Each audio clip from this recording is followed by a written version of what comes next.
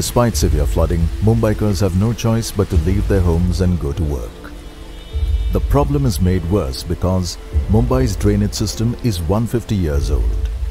Locals forcefully open the manholes thinking it will help. Locked manhole covers are stolen using gas cutters. Over the last 5 years, 300 Mumbaikars have lost their lives after falling into open manholes. Most of them were bikers or pedestrians. TVS, India's third largest two-wheeler manufacturer, and the Mumbai Municipal Corporation collaborated to help the plight of the bikers and pedestrians of the city. Presenting the Responsible Manhole.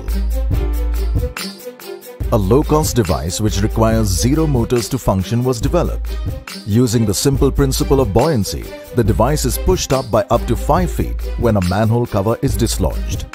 Passersby are made aware of the danger with the help of LED lights and a loud buzzer. Using hazard mapping methods, flood-prone areas were identified and the devices were installed all across the city. An app was also specially designed to alert municipal officers in real time. As soon as they get an open manhole notification, they can send a team to the live location to fix the problem. Since the devices were installed in 2022, countless lives have been saved.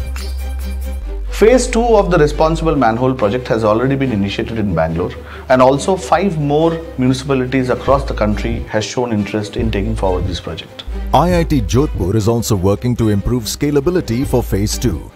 This device sets a perfect example of how to solve the age-old infrastructural problems and prepares the engineers of future to save lives. Device specifications have been made open source for municipalities all over the world. Enforcement of the Responsible Manhole has helped save countless lives against an invisible enemy.